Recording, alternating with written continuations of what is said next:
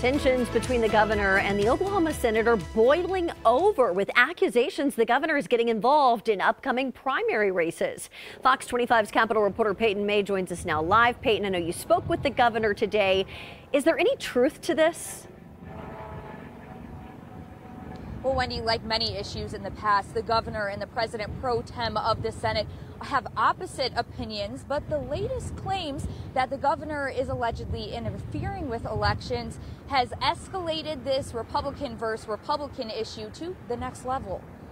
It's going to be very unwelcome if he tries to take out members of our caucus, and I know there's strong rumors to that end that he is seeking to take out good members of the Republican caucus. Senate President Pro Tem Greg Treat is airing out his grievances with rumors he's heard circling around the rotunda. The governor allegedly funding candidates to replace Senate members in the upcoming election cycle. And we've heard from people who've been hit up by his operation to go after our members, and that's not well received. The governor is debunking the rumors, claiming he's only been in contact with one person, a current senator. The only one that I've endorsed is Senator, or I told him I would do it, was Cody Rogers. So we're not going to make any decisions until after the filing date. Though he's denying the claims, he admits he may get involved in the future. I got involved 2 years ago, and I went 11 for 11 in Senate and House races and people that I endorsed, because people, they come to the governor and they ask me, you know, hey, who should we vote for?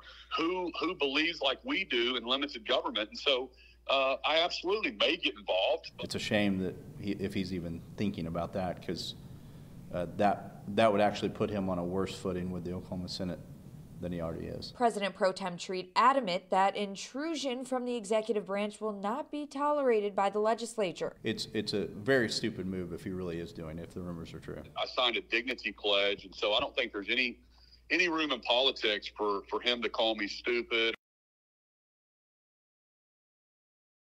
Filing actually begins next Wednesday, and there's a handful of lawmakers who will not be seeking re-election. Reporting live at the Capitol, Peyton May, Fox 25 News.